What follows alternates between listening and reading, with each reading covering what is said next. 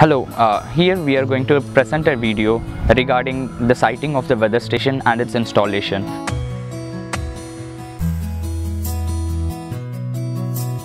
So this is called as the mounting pole, which we are going to mount the sensors and the control unit. So these are the nuts and this is the cross arm and these are the tripod holder, right? So there are tri rods connected to the main pole which is extruding towards the sky. So this is anemometer. Firstly you have to put up this on the pole. Once the pole has been mounted and grouted, you have to take it in such way, you have to place it over this, and this is a U clamp and you have to put up here and you have to bolt it.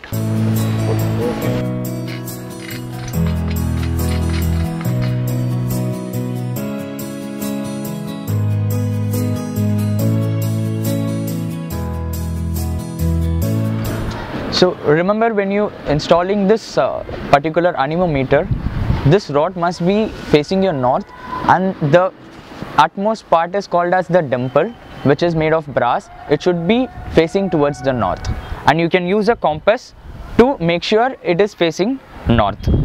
This is tipping bucket through which we will measure the rain, and the rain will be collected through this arrow cone. This is specially made along with this bird spikes to avoid the birds to sit over this and make the place dirt. And here comes our temperature, humidity, barometric pressure and PM sensor with the solar radiation, because the sensors must not be exposed directly to the sun. So make sure you are not exposing the sensor or removing in such way and exposing that to the sunlight. Let me tell you how the solar radiation shield must be mounted at the bottom of the rain collector. You have to remove this. You have to adjust the holes. So make sure you are like two people so that the work gets easier. That's important to check out the holes. So there are 3 holes through which you will be screwing the solar radiation at the bottom of the rain collector.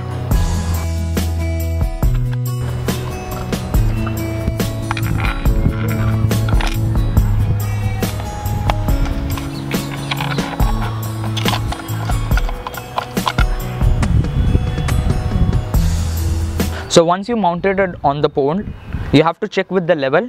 So you have to adjust according, once the water bubble comes in the center of the circumference which is provided, and tighten using the U clamp.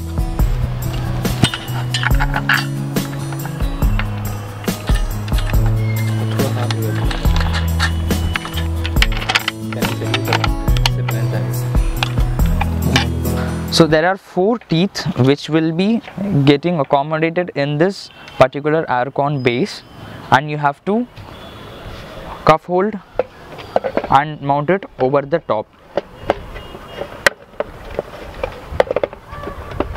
Once you place it, you have to rotate it towards your clockwise. So slide it over the top at the permissible height, so that the solar panel and the control unit won't get disturbed because of the arrow cone. It's more important that you have to maintain 3 cm gap between the sensors. So place the arrow cone sensor exactly opposite to the wind speed or wind direction sensor.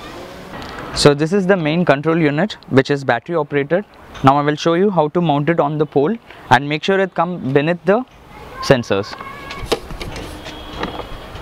You have to place it such way, and you will be having U clamps which you have to place it towards the plate, mounting plate, and there are 2 U clamps you have to use so that it ensures on slipping.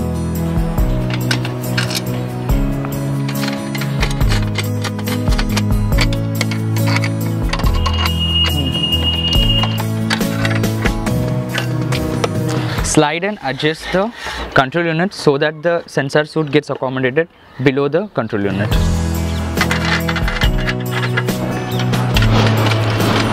Use 2 washers so that there won't any slipping happening in future. And finally comes our sensor suit, which comprised of socks, knocks, PM and CO2 sensors. So I will tell you how to place it over it. So it comes just beneath the control unit. You have to place it accordingly, adjust the height, and you have to do the same what you did with the control unit. There are 2 U-clamp provisions which is provided.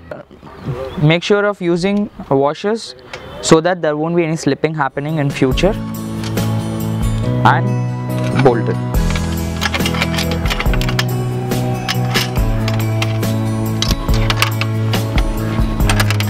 So this is 50 watts solar panel which gives a 12 volt output which will run the entire system, and make sure it faces the south and where the intensity of light falls more. Yes, and make sure it should be in an inclination of 45 degrees from the sky. So once the components of the entire weather station has put up on the pole, this is how it looks, and you can just take a look how it is put up, so that it will be comfortable for you to put up the particular parts and components according to the description. Now I'll tell you how to make the connections. So here are the ports: rainfall, barometric pressure, temperature, humidity, wind speed, wind direction, and particulate matter. First goes the rainfall sensor. So you check whether you put up the rain properly. So you have to put this cable through this gland, and you have to put it in the port accordingly.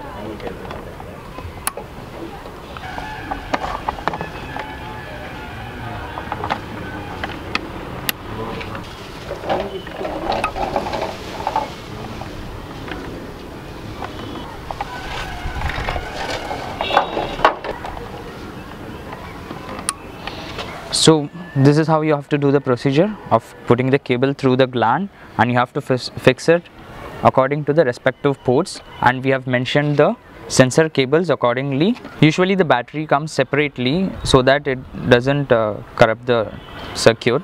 Okay, you have to use the proper coding, color coding, insert it on the battery.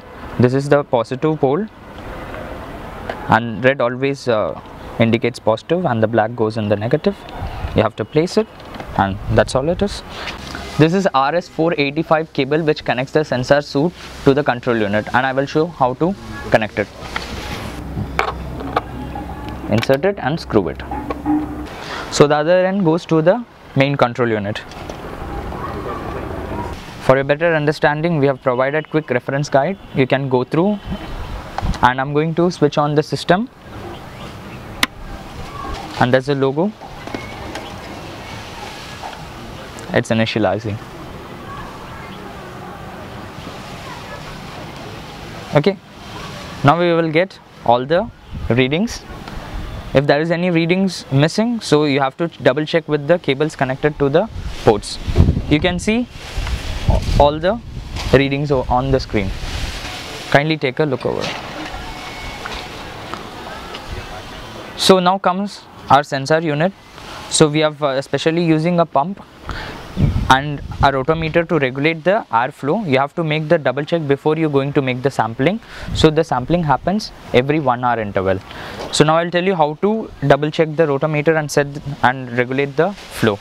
You have to click next button for 5+ seconds.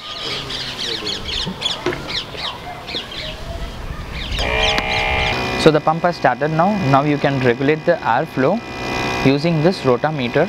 So make sure you always regulate it 0.9 to 1 LPM. So once you set up the regulator, so you have to do the system setup, and I will show you how to do it. So go to menu option. So there are 3 options for the system setup, data backup, and product information. Now I'll further take you to system setup,